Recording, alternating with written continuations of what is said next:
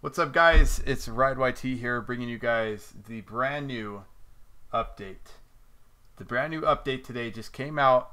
I updated both my computers, and now I am getting this when I'm trying to log into my account. I'm not sure if it's because this account has so many friends or whatever. It's just not able to show this. I have looked this up online, and it looks like it is something to do with the NVIDIA, or it could be something different, but most people are saying it's probably pointing to the NVIDIA being wrong. But I do have a solution for you guys because I've gone through multiple posts and I've been struggling with this all morning. You will not, I'm going to tell you guys right now, you will not be able to log in on this account, but I will be able to show you guys how to sign out so you guys can log in on a different account. So easy enough, guys. Let's go over to epicgames.com. You're going to log into your account, or you don't even have to.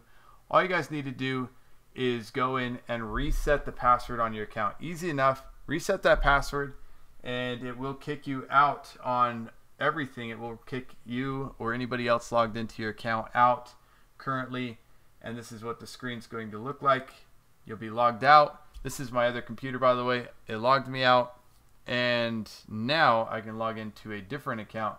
It looks like I will not be able to use my account until I either revert the update or they come out with a different update.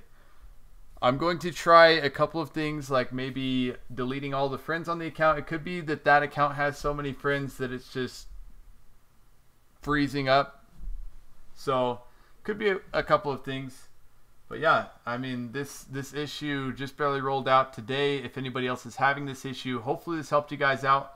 Make sure to subscribe, leave a like on this video, and I'll see you guys in the next one. Peace out.